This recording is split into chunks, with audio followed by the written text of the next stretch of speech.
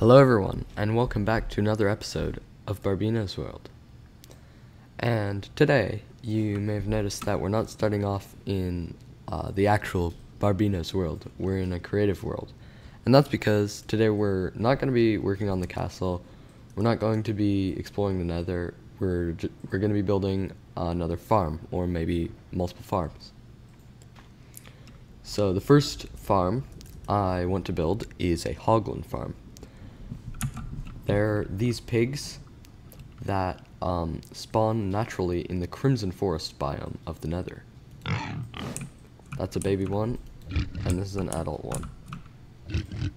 Normally when I build farms in my survival world, I use designs that I find on the internet, or sometimes I adapt them a little bit, but normally I don't design farms completely from scratch. But this time I'm going to give it a try in designing this new hoglin farm. So I know that hoglins, if they are killed using fire, they drop cooked pork chops rather than raw pork chops. In order to collect cooked pork chops, I've developed this collection system that has hoppers at the bottom like this, and it can be as big as I want to make it, and it has soul sand on top of it. Now, there's this new thing in 1.16 that makes soul sand burn blue, and the blue fire does double the amount of damage that normal red fire does. So that's one mechanic we're going to be making use of, and the other mechanic is that hoppers can actually pull items directly through soul sand because it's slightly smaller than one block. It means that if I drop a hoglin onto this soul fire through this glass tube which I've contained it in, the hoglin will burn in the soul fire and die, dropping cooked pork chops. When it dies, its drops are collected by the hoppers, as we will see down here. So that hoglin dropped 2 bits of cooked pork chop and 1 bit of leather. For the spawning platforms, we're going to use jack-o'-lanterns, and this is because hoglins aren't affected by light level when they spawn. So if we use jack-o'-lanterns, only hoglins will spawn in this farm and not all of the other mobs that are affected by light level. I also know that warped funguses scare away the hoglins, so if I place a warped fungus on top of a dirt block on each side of the spawning platform, then they should be scared and run into the pit of fire. We can also encase these spawning platforms in fences, so that the hoglins don't go anywhere we don't want them to. We also need to put trapdoors on these pumpkins here. These trapdoors make it so that the hoglins think that they can run across when really they can't, and they'll fall down. Let's test it out by spawning one over here. He should be afraid of it and fall in. Now we can go up about 128 blocks above the middle of this farm, and then the hoglins should start spawning naturally, and we can see how it works. I was starting to get freaked out about the fact that it wasn't working, but it turns out I just built it in the wrong biome, so I copied it over to the Crimson Forest biome over here. As you can see, this entire area is in the Crimson Forest biome, so let's try testing it again. With the player all the way up here, we can check how the farm's doing.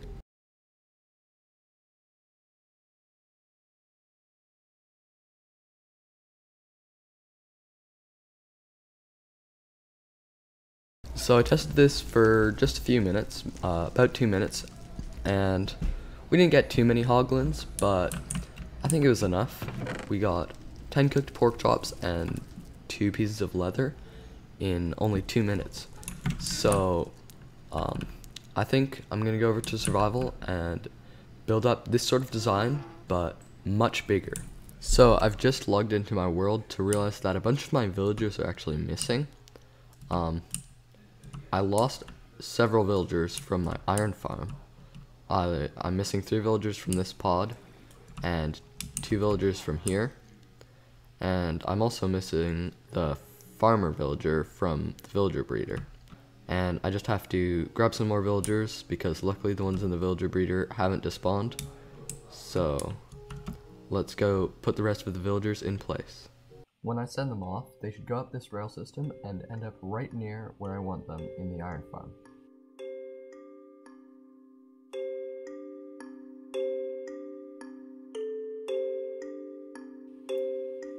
Perfect.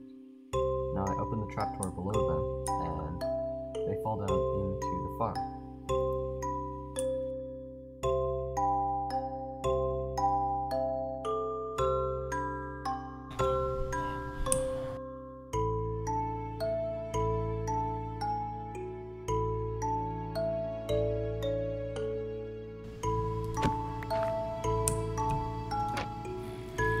Okay, all of the villagers are back in the iron farm, and it's time to turn it on now by removing the blocks around the zombie.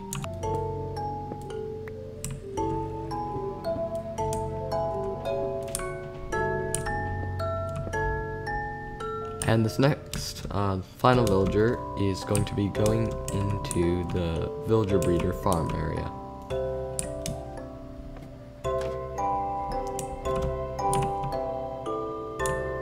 Now that I've collected all of the resources we need to build the farm, which are in this shulker box, I think we're ready to start building it.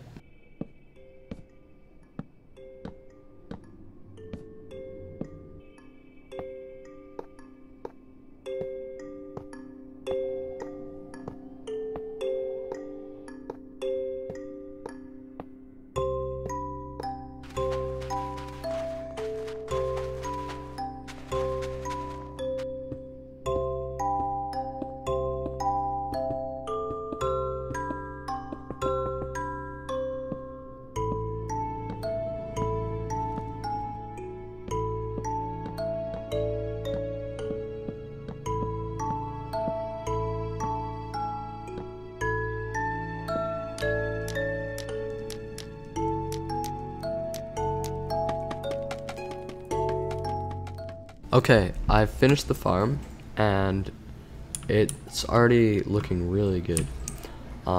It's really not very big compared to a lot of other farms that I've built, and it produces a ton of cooked pork chops. When I was just up there building the AFK spot, I got over a stack of pork chops in this chest, and in this chest I got more pork chops. Now that we're at the top of the farm, you can see really small down there. There's a bunch of hoglins that are already dying, which is really good.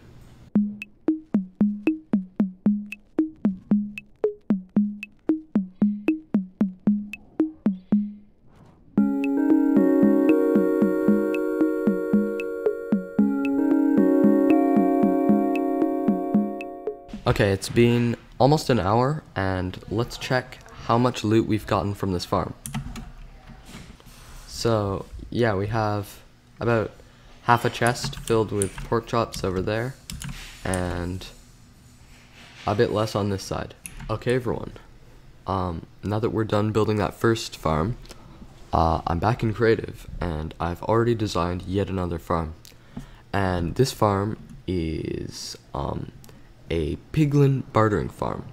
Piglin bartering is a new mechanic that was introduced in the 1.16 update, and basically what it is you give the piglins gold, and they'll drop some random nether-based items on the floor. And this system takes advantage of that, and it automatically drops them a ton of gold and collects the loot that they drop. So basically, you put your gold in here, and you turn it on with this switch. It drops all of the gold right beside them, and this hopper clock is timed perfectly so that they receive the exact right amount of gold that they need, so that they're constantly bartering. And as soon as one finishes bartering, they get another item. This farm is so fast that it actually runs at like 3 times the speed of a normal hopper, so I couldn't just collect the items with a normal hopper.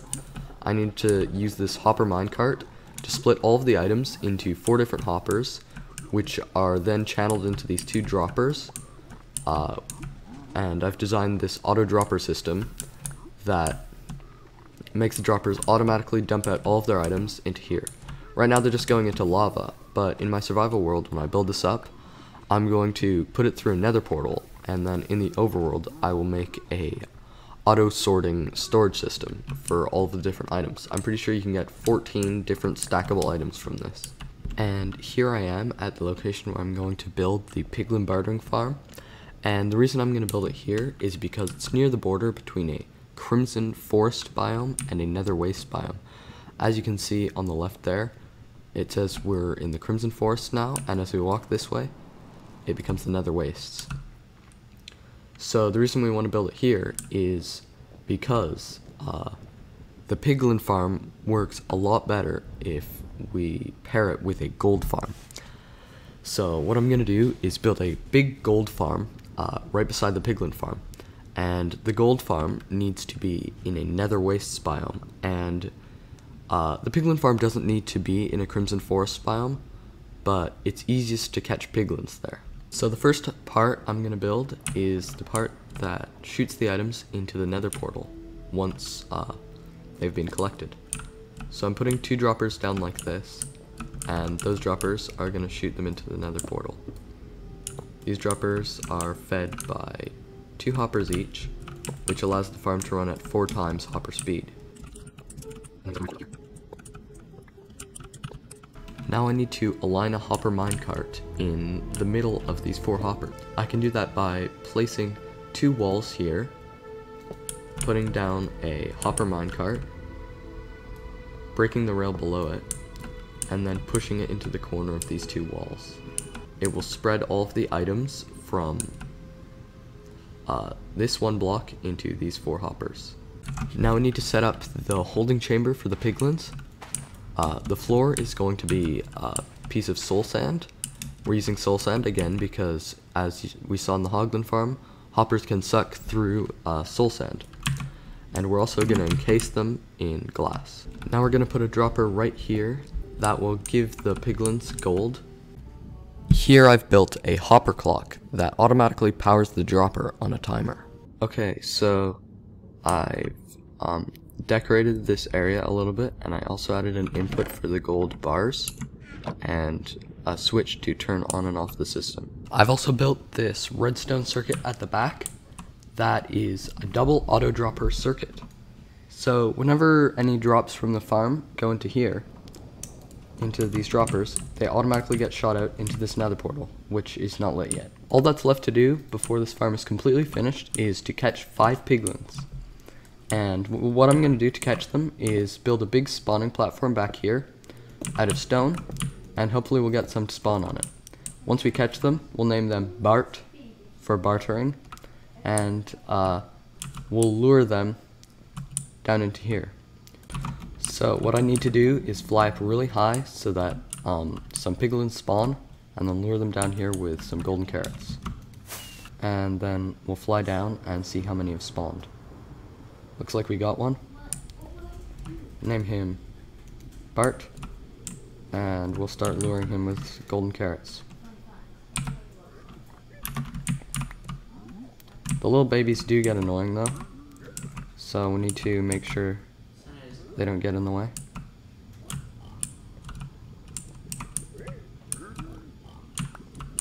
So he's gone in. Now we need to open the trapdoor, and he's down. We have 2 piglins in now.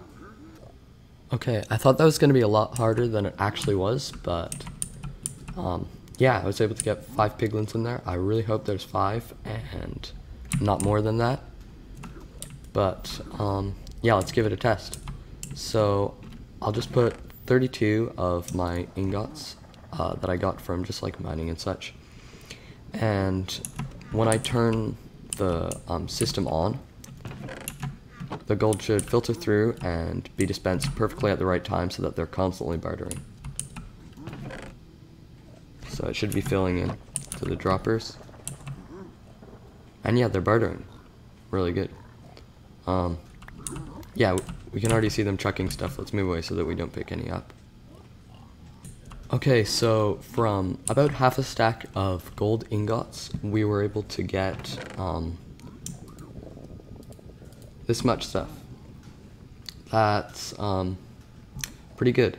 Okay, everybody, thank you so much for watching, and that's it for this episode in which we built this piglin bartering system, as well as a very big hoglin farm.